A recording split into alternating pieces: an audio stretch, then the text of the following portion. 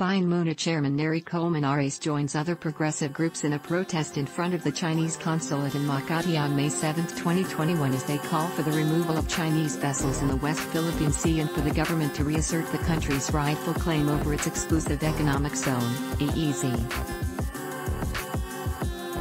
George Cabello, ABS-CBN News Manila, update. The decision that invalidated China's expansive claim over the South China Sea is not a mere scrap of paper as how President Rodrigo Duterte described it, legal analysts said Monday.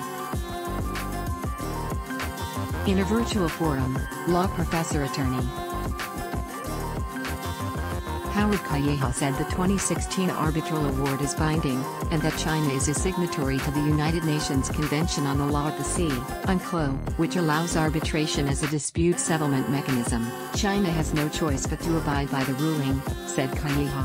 Ito po ay hindi naman pangkaparasang papel lang, it's not a mere piece of paper.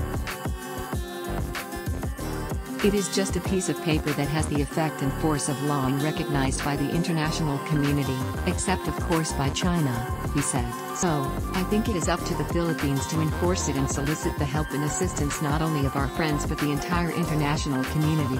Antonio Ligon, another law professor, said the decision of the arbitral tribunal has been recognized by the international community. Maaring masabi ko na lahat naman ng desisyon, papel lang yan.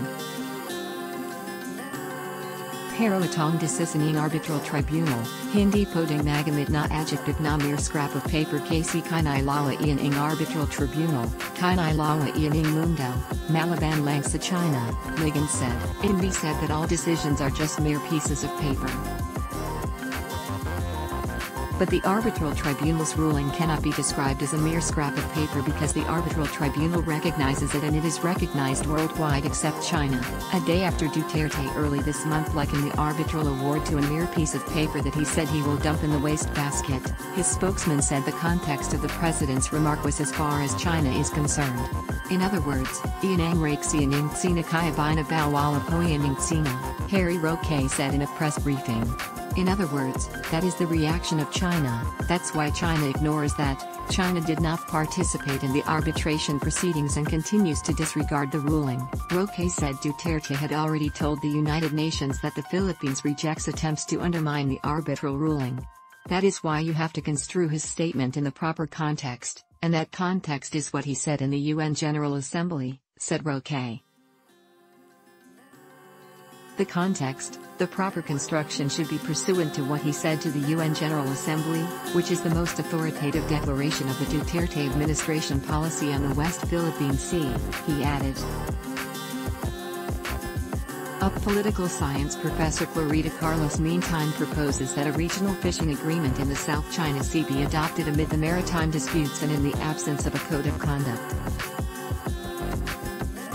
Let us shift gear. Ilang beses na nating sinisita-sita and code of conduct, pinaglalaruan lang tayo ng China. Let us have a fishing agreement, Carlos said. The code of conduct has been passed around for too long. China is playing us. Manila and Beijing's maritime spat flared again in March after more than 200 Chinese boats were spotted in the West Philippine Sea. China has refused repeated calls from the Philippines to withdraw the boats, prompting Manila to intensify maritime patrols in the area. Duterte said he would not withdraw Philippine ships from disputed waters after he drew flack over his remark that his campaign promise for fishermen in disputed seas was a joke. Duterte had set aside the landmark 2016 ruling over infrastructure and economic aid, and investments from China, ad hoc test, why?